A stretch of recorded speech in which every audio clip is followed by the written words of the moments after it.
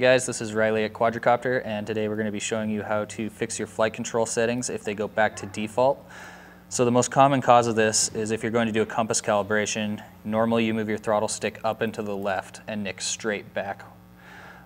What'll happen is if you move up and to the left and move your stick in any other direction but straight back, it will reset your flight control to a new model memory. So what we can do to fix this is if we open our copter tool and then go into our settings menu.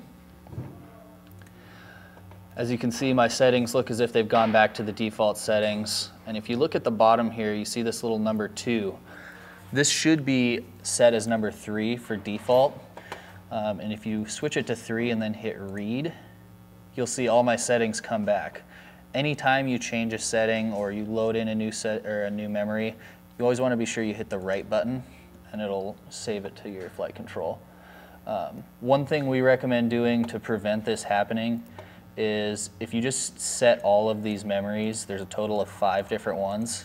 If you just set them all to your settings that you like to use, that way if you're in the field and you're doing a compass calibration and accidentally set it to a new memory, you're not going to have to go through all of this. So what you can do is you can load your settings to a USB thumb drive. I've already done so. You can do that by hitting the save button and save it to whatever you want. So I'll just pull up my settings here. As you can see, I've already got it loaded in. We'll just select that. It puts the settings right into the menu. If we hit right. So now memory 1 is saved with the settings that I prefer. You can arrow up to number 2 and hit read. As you can see, these are the default settings. Just load it up. Right.